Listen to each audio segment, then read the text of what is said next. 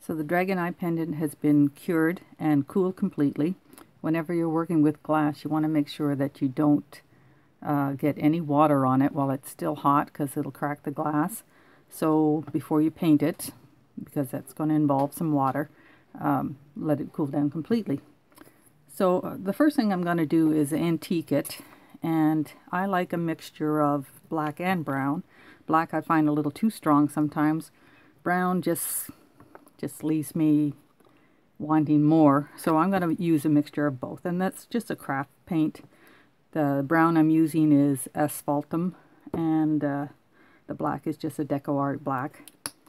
So I'm going to squeeze a little bit just onto a surface.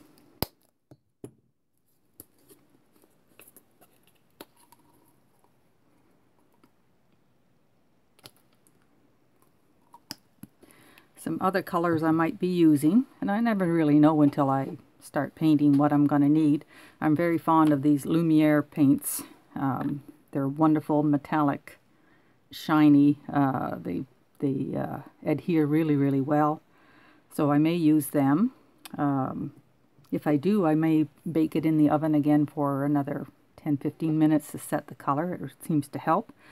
I'm going to use Inka Golds. I have one in platinum, and this one is in green yellow, and they're nice shiny metallic paints. And I may use Gilder's Paste in German silver. It's my favorite color. And like I say, I just kind of make this up as I go along. So you're going to need water and a stiff brush, and I'm going to mix some of the black and some of the brown together.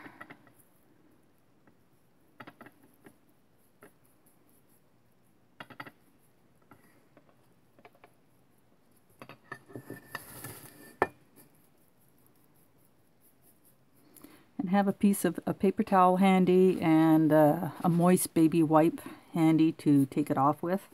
And I just go ahead and cover everything.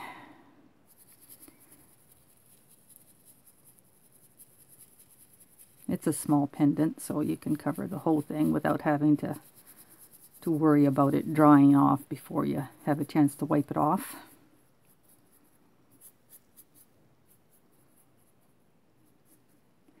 So I'm using a good stiff brush because I want to force that paint right down into any little crevices.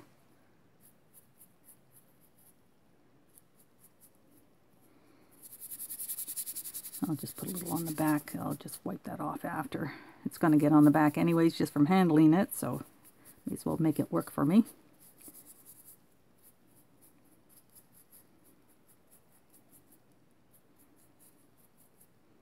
Okay, so I can give that a second or two, put the brush in the water.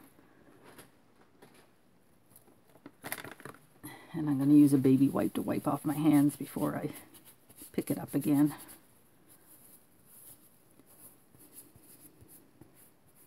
So you don't have to be in a big hurry to take that off.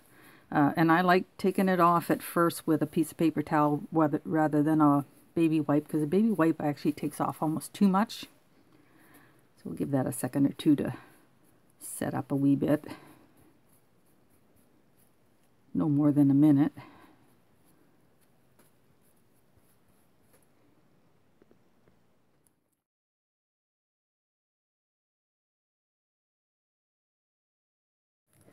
Okay, we got a little storage problem with the camera, so hopefully I caught most of what I've done.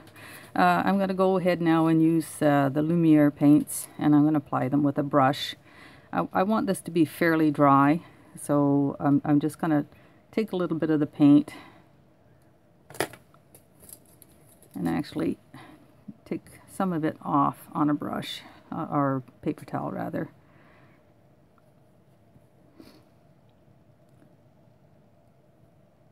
And just stroke slightly over top of. Let's get some light here.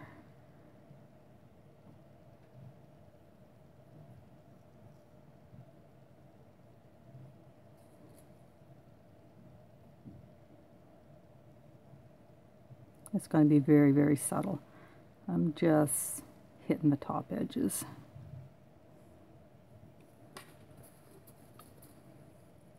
we'll try a different color. The green's not showing that much.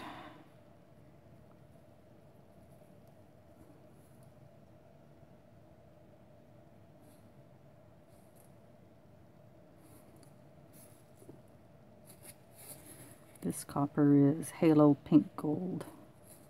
It's a gorgeous color.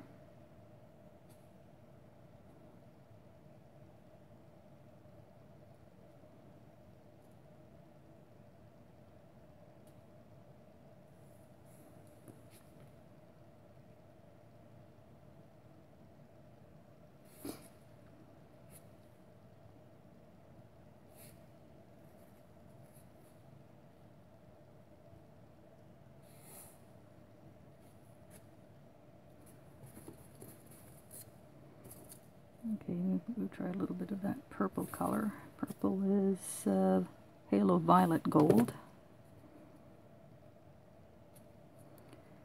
And we'll brush some of that over the little warts.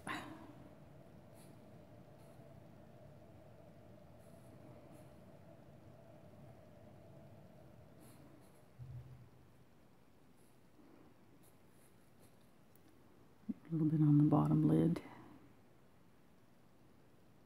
I mean, you could go crazy painting these. There's no rules.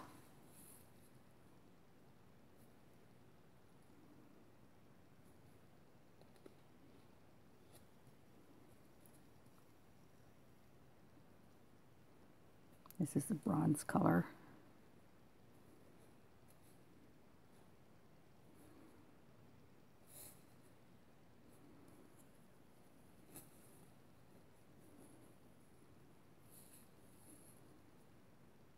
That's probably plenty of color. So I'm going to put a little bit of Gilder's Paste on it, just because I like to.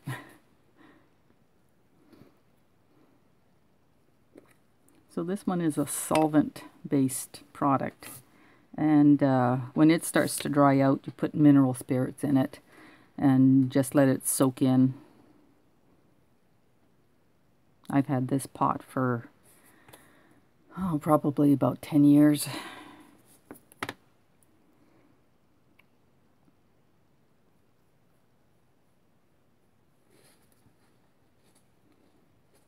So this one is German silver, and it's just such a nice soft, almost like the softest gold, bronze silvery color. It's hard to describe. It's a great color.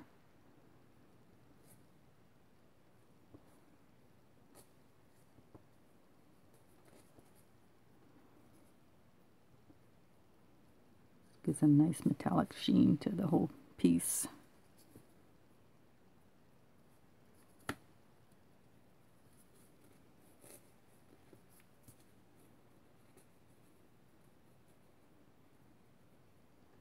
And if you need to get in and paint some of the crevices and stuff like that, you can use a brush or you could use a cotton swab. If I want to get down in here and just get a little hint of that color.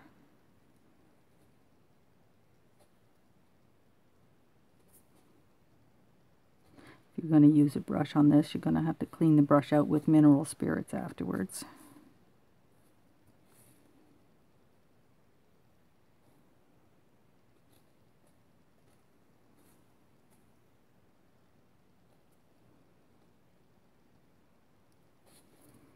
I'll do this part with my finger.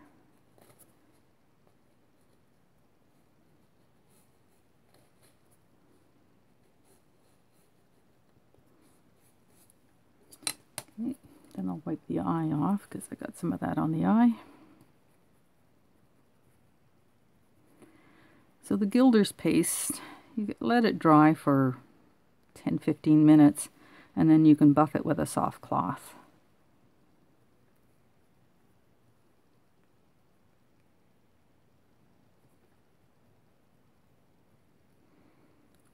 And if I get any on the eye that won't come off, it'll come off with a cotton swab and some mineral spirits.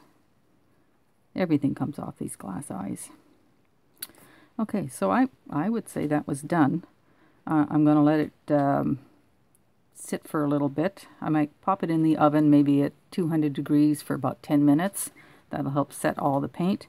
Then after that, I'm going to give it a spray with Preserve Your Memories. That's PMY2. I love this spray. It really works well. I could choose to use, I like the golden matte varnish, so the one with the UV protectant in it. That works really well too. Because these paints are kind of shiny on their own, so I don't really want to add a whole lot of gloss to the project. If I'm going to give it a spray, which I usually do, as soon as I spray it, I'll take a little bit of a cloth and I wipe off the eye before the spray adheres to the eye. If you miss that, you can scrape it off. It's not really a big deal. But that's basically what I'm going to do. And then after that, I just take a pendant back and some crazy glue, and my favorite crazy glue is Gorilla Super Glue. I can't get it in the gel. I hear the gel works even better, but I haven't had any issues with this at all. So a little bit of crazy glue on the back of that.